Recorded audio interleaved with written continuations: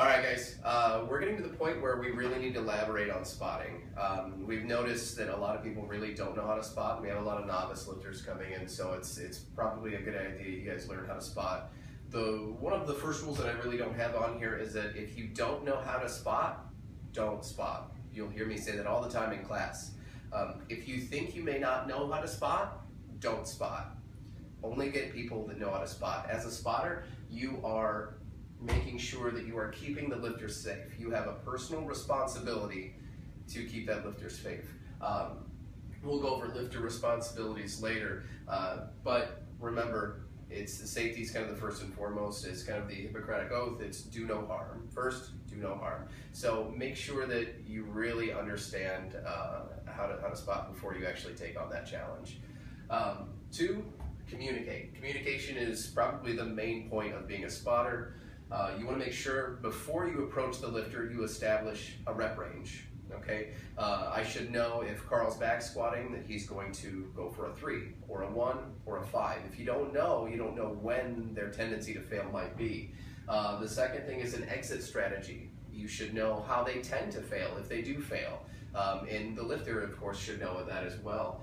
Establishing a safe word, understanding if the lifter says take it, a grunt doesn't necessarily mean that they want you to take the bar, okay? So understanding how they may fail and also what they're going to say when they want you to take it. And that's usually a pretty natural thing if somebody's going to tell you to take the bar.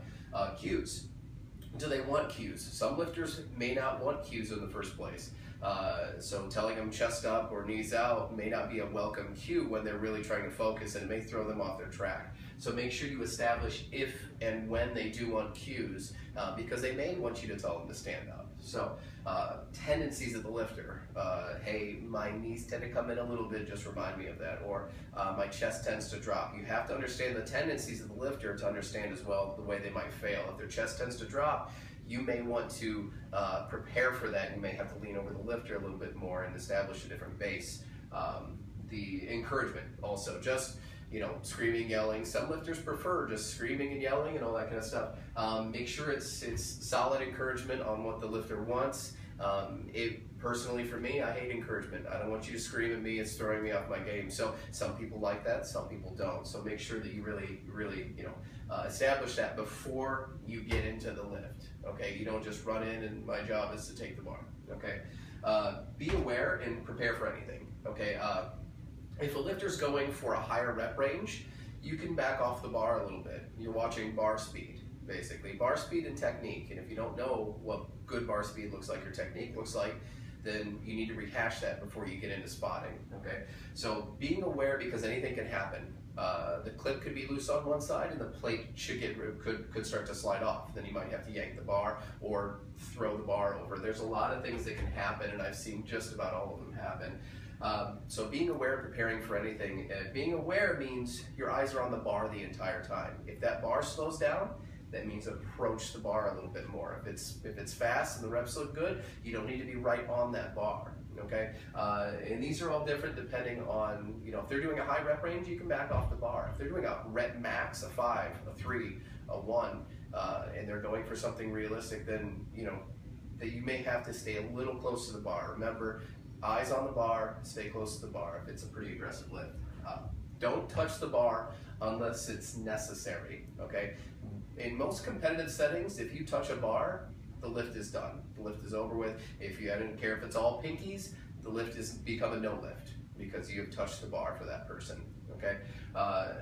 Now, one of the worst things you can do, if you're side spotting, there's one person on one side, one person on the other side, is have one person lift up and then the other person not lift up on this. Once again, communication with multiple types and variations of spotting is key as well. Also, the same thing if somebody's grinding a rep out and somebody grabs the bar and finishes it out, that's also something that's pretty frowned upon if somebody is about to get a new 1 rep max. So make sure that you communicate, you keep the lifter safe. You have to be aware the entire time. You are performing the lift with that athlete, and do not touch the bar unless it is necessary. Okay? You're good. All right, next we're going to go over the lifter's job. Okay? We went over the spotter's job, now we're going to go over the lifter's job. One, if you can't get the weight, back off. If you think you may not get the weight, it's a different thing than if you are attempting a weight that's very unrealistic. Don't let pride take over, because that's when injuries occur, okay? The second thing is a technically sound lift versus getting it up any way possible. You guys are training in here. Most of you are not competing year-round, or at least on a pretty regular basis. If you have no competition you're training for, then you are training in here all the time, okay? Make sure that you err on the side of everything being a technically sound lift. There's a technical max and there's a strength max, and those two are different things. If it starts to get ugly, cut it off and know when to back off. These two kind of tie into each other. So next thing is knowing your limits and being responsible. As a lifter, you should know your limits. You should know all of your numbers, and if you don't, you should err on the safe side, and you should be responsible, because if you ditch that bar, you may hurt the spotter. There's a lot of things that can go off right on there. So make sure that you know your limits. You're not attempting a 30% PR just because you feel good that day, or you're not trying an extra rep even though you're not gonna get it. So just understand your limits, be realistic, and then make sure that you communicate. Everything that the spotter communicates to you, you should make sure you communicate back. If they miss something, it's your job to tell them. You need to make sure you establish a rapport with them beforehand. You know, you're responsible for the spotter as well as the spotter is responsible for you. If you are not being responsible and you are you know, performing a lift that you know you're going to fail, you know, just make sure that you stay within that technically sound range. Okay, 3 fail rule. I like this rule. It's a good general rule of thumb. If you fail once, determine if it was a strength matter, were you just not strong enough to get it, or was it a technical matter? The only time that you can attempt it a second time is if you feel you can remedy one or the other. If you feel like you can fix the technical cue that caused you to fail that, then you move on to the second rep. Okay, second rep, if you wind up failing that one, then you have to determine, was it strength, was it technique? The only time you are allowed a third one is if the second one was closer, and if you feel like you can remedy that issue, and it has to be pretty darn close to finish. More often than not, if you fail a second one, you're probably not going to get the third one, especially when it comes to squatting and what have you. So don't grind your head into the ground, just go after it and then just move on to the next lift, okay? Being receptive to a coach or a senior athlete. Listen to cues. If they tell you to stop, stop. If they tell you to quit failing, you know, we're not practicing failing lifts, we're practicing making lifts. So make sure that you are receptive to the cues, you're receptive to you know, the fact that they told you to stop or they want you to move back and work on technique, okay? Again, we're working on making lifts, not failing lifts, okay? If you sit there and you had 5 successful lifts, but then you try a max 10 different times, you are kind of waiting on the side and really training that technical flaw that's causing you to fail. So just keep that in mind. You gotta be receptive to people who've been training a lot longer than you, okay? All right, now we're gonna go over setup. So let's talk about context. The setup's gonna be a little different depending on the context of lift. 90% of the time, we're talking about the back squat. 10% of the time, you know, we also spot on the bench as well. Context of the lift and the spotting method as well.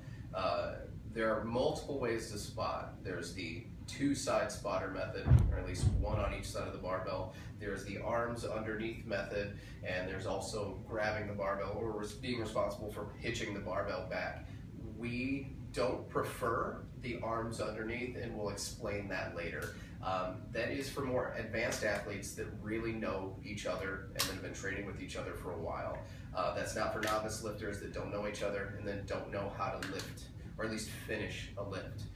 Most novice lifters will tend to kick the bar off their back, which will then throw it into the crook of your arm and sending you flying back, which I've seen before.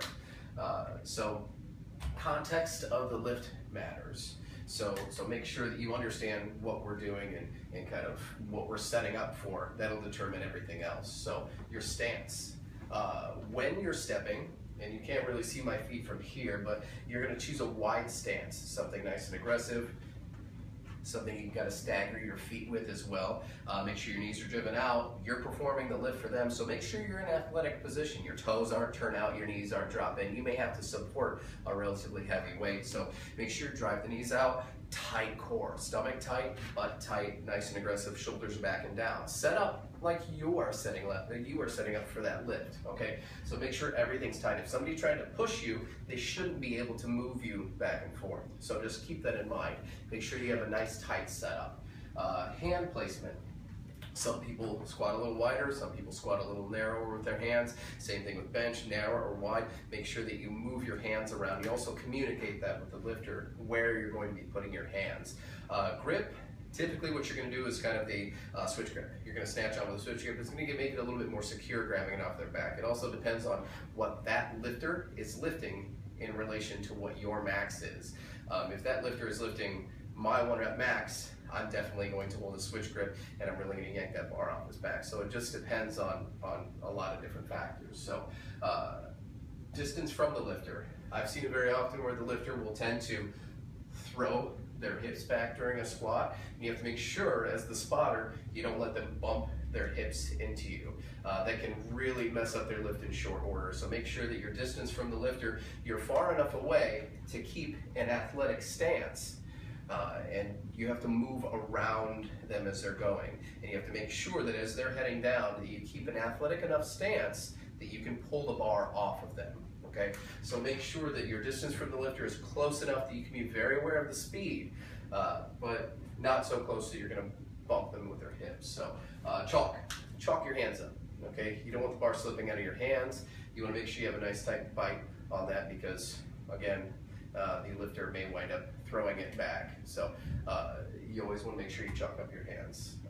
Another thing is as the lifter, if the person does pull the bar off your back and the spotter is behind you holding it, get out of the way. And this is in the context of the squat, not the bench press, but you want to make sure you get out of the way. Don't just sit on the ground, okay? You also need to establish whether you're going to be finishing the lift with the person's support, or if you're going to be kicking the bar back. There's a couple different ways and you can wind up helping that lifter up. Once again, helping the lifter finish, either under the arms or grabbing hold of the bar, and then finishing is a little bit more of an advanced method. And you have to make sure that you're well aware of what's going to happen. It all comes down to communication, okay?